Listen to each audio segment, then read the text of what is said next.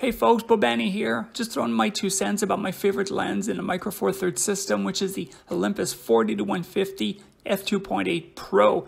Now, with all this talk from the so-called influencers who for years were forecasting how Micro Four Thirds was dead, like those same experts that thought Nikon was too late to the mirrorless system to compete with Sony and Canon, well, to them I say, stay in your lane, my friends, and stick to talking about gear, which, by the way, we all know if Micro Four Thirds was to have a major bump in the camera market, they'd all be jumping on the Micro Four Thirds bandwagon right along there with the other manufacturers. Why?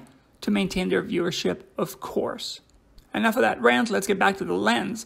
The lens is sharp, it focuses blazingly fast, and can be used for a variety of photography, and I love its versatility. And in the market of used lenses, there is a deal to be had for sure. And you know when you get an Olympus Pro lens, you always get quality. And this lens, as soon as you're back at your editing station and you look at your files, you know you've made the right choice. Now, I realize it's not a small lens like its smaller sibling, the f4 to 5.6, but to me, the Micro Four Thirds system isn't about having to be small. It's about being small when you want it to.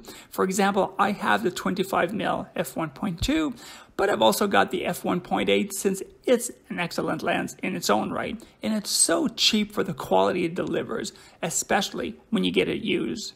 But I do need the weather sealing and the f1.2 for my work, so basically I've got to have the best of both worlds, all right? So I'll leave you with the rest of these images from the 40-150 f2.8 Pro, and I hope you have a great day.